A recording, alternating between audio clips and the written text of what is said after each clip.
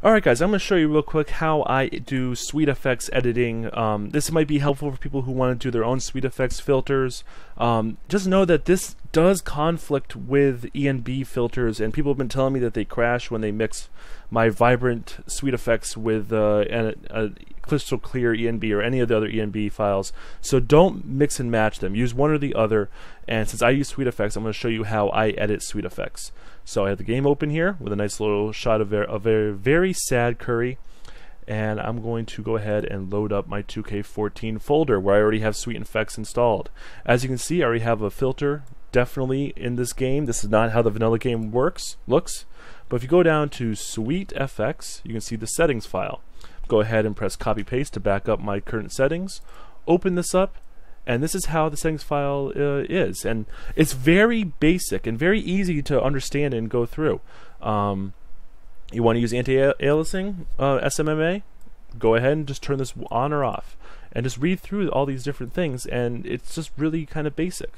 So just to show you real quick, let's turn monochrome on, which will just make it a black and white screen. So we change a 0 to a 1, Control S to save, click over, and nothing's happened yet. What you have to do is hit the break button or the pause button, and where this is on my keyboard is next to scroll lock and print screen. So if you have the arrow keys, and then above it you have insert home, page up, page down, end and delete. Above that is pause and break. If I go ahead and hit that, it updates and applies that filter to the game. So I don't like that very much. That stinks. So let's go ahead and turn that back off. And let's turn off HDR, because I have a feeling that's what's causing a lot of my brightness that you can see in Curry's uniform. So we'll save it again, click over to the game, press pause break, ta-da! And if we want to see exactly what that HDR does, we can turn it back on, save, click over again, pause break, and that's what the effect does. So let's go ahead and turn HDR off, because that's causing some issues. We'll keep bloom off. I think the vibrance, it's a little bit too vibrant, you know what I mean?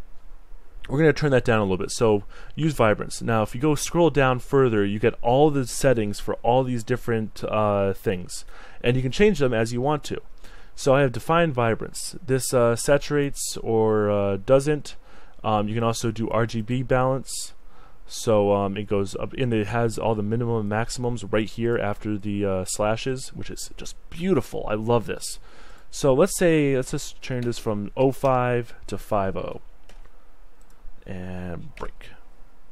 Yeah, that's a little too unsaturated. Okay, let's go ahead and put that back, save it. Let's make things a little bit more blue. So RGB, and we'll just put this up to 10. Save. Pause. Break. Yeah. Okay, let's change it back to 1. Let's just keep everything the same. This is if you want to just change the vibrance around per value. So if you want to make things more blue, you can do that, or not, whatever you want to do. Let's change, actually, you know, let's change these up to 10 for RNG for the red and green. Break. Bleh. Bleh. We'll go ahead and change that off. Let's turn the vibrance up. Let's get rid of the negative. Let's make it 1.05. Let's break. Yeah. But this is what you do. This is all you do, and you can have the different curves and sepia settings and all of these settings. And just to update it, you just run the game in windowed mode, press pause break, and it updates. That's it. It's really nice, simple, and easy, and it just makes editing these things that much easier. So that's basically it. I hope to see a lot of people use SweetFX. If not, use ENB, but you know, I've kind of moved away from it, so don't expect it from me. But I hope this helps, and I will see you guys in the next video.